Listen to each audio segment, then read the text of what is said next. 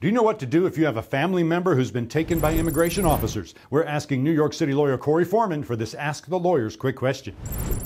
First thing that someone should do is contact a lawyer, because the immigration system could be a black hole. The person will be brought somewhere, you'll have no idea where. The immigration officer won't tell you where they're being taken.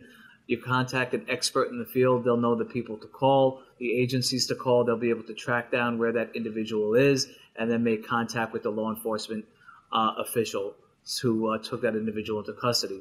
Better yet, the lawyer will have the opportunity, hopefully, to speak with the individual, to advise them of their rights, tell them what to and what not to sign. A lot of important decisions have to be made in those first frantic, hours in terms of what an individual is going to sign, what they're going to talk to. Getting an attorney to speak with that person is vital. So don't try to hunt down anyone yourself. Don't try to make calls yourself. There's 1,000 numbers out there. Contact a lawyer.